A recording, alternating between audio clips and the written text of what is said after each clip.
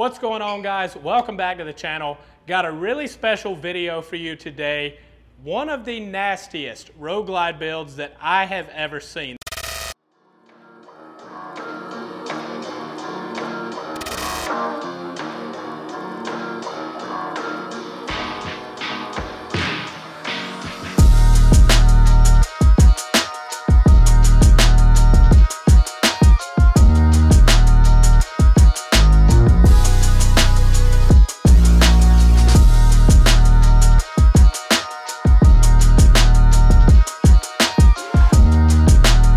All right, so this is my buddy Drew. He's the owner of this bike. We're gonna go through this bike with him since he built it himself, which is the way I think you should do it. I can't do it, but Drew does have the skills to do that. So we're gonna talk to him about what he's done to this bike, starting with these Öhlins piggybacks. Now, I see a lot of people doing this just for the bling factor, but Drew has a motocross background, so he does understand the importance of a good suspension.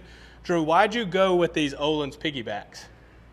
Well, I rode my buddies in Daytona, and that's what he ran, and I've ran the Legends stuff before, and for me, I'd rather pay a little bit extra money to get something I know how it's going to ride. I'm pretty short, but man, I've got it. The rears, I got 14.5s on it, or 14.25s, and the fronts are 2.5 overs. And see, that's one thing. So the last video I put out, I was talking about suspension and how it's not always necessarily, now I do like the look of the bike sitting up taller, but it's not necessarily always the look that you want, but it's functional, it's more rideable. Yeah. So it's sitting up gives you, I'll show you guys, you can see the kind of ground clearance he's got here, which is beneficial for his riding style. I'm like 5'8.5", and I'm tiptoes, but man, when you get it in the mountains, yeah, as soon as you take off, yeah, it really doesn't matter. Let me go back to these rear shocks real quick. You know, I'm not knocking anybody for doing the bling, because let's take a moment to appreciate how good that looks. It does look nice. So yeah. Not knocking anybody doing it just for the bling factor. Obviously, you're going to get the benefits, but take the time, set it up, do it right. So you'll notice here on Drew's, he's got the forks up in the triple clamps just a little bit. Drew, why'd you do that?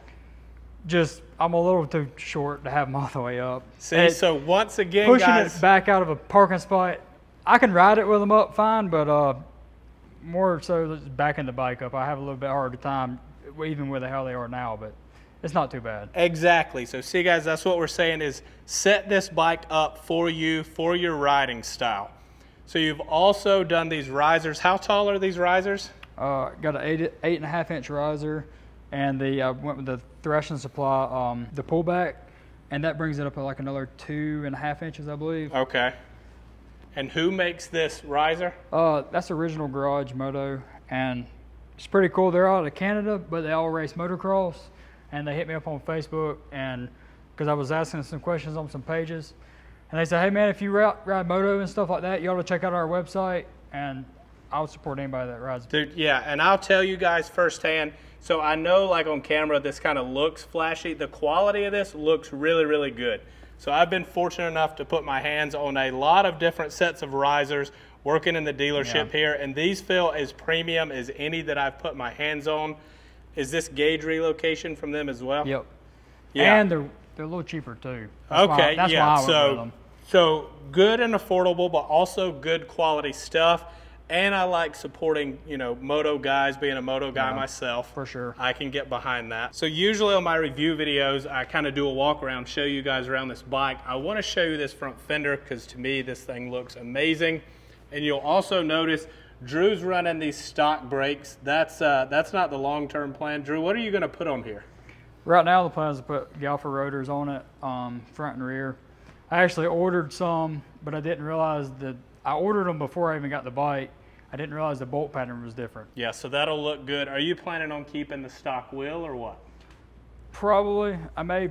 I don't hate these stock wheels. I do hate spending money on wheels because wheels are expensive. My whole point in building the bike how I did it so I could corner it in the mountains and stuff. Yeah, so it's functional. And that's what I tell people too. I'm like, if you change your wheels, try to keep that same geometry, same wheel size. I'll also show you guys this 2-into-1 Trask pipe that he's done on here. So it's got the safety wire on the heat shields, which I'm a big fan of. It just gives it that nice racy look. I like where it dumps out here right under the bag. These floorboards are different. I know it's not going to translate on camera that well, but they're not that wide, as you can see. You're not going to catch these as much when you're leaning it over in the curves. It keeps a nice low profile. Who are these from, Drew? Cross thread. Okay, cool. And they're affordable too. Okay, so they're affordable, and as you can, well, I don't know if you can see on camera, it's got good grip. It's right there. Yeah, see, that's perfect. And when you look from the top, there's no extra hanging off. Because as you'll see, Drew does lay this thing over. I also want to point out this kickstand extender. So like we talked about with the suspension, lifting this bike up, getting it a lot taller. So this thing is really, really going to lean when you've got it leaned over, which makes it heavy to pick up. That prevents that, and it also keeps this bike from having such a lean. Also want to show you guys these crash bars. So I'm a big fan of these. You never want to drop your bike, but if you do, that's going to be really, really helpful. So you see you got them on the front and on the back. So if you were to lay this thing over, you can see these stick out just a little bit farther than your saddlebags to protect that. This should help protect your fairing and your gas tank. Speaking of the gas tank, he did change the console, so cosmetically, I think that one does look a lot better. I like the look of that one. Then I also noticed when I was snooping around on his bike that he put these really nice saddlebag inserts in there. That looks good, keeps your stuff from rolling around, because I've run saddlebags with no inserts and everything in there just ends up looking like crap because it bounces around as plastic on plastic. So I'm a fan of these. Where are these from? Hogwarts. Okay, cool. All right, Drew, that's it, man. I appreciate you bringing the bike out. We'll have to go ride this thing sometime. Yeah, man, let's do it. Just let me know.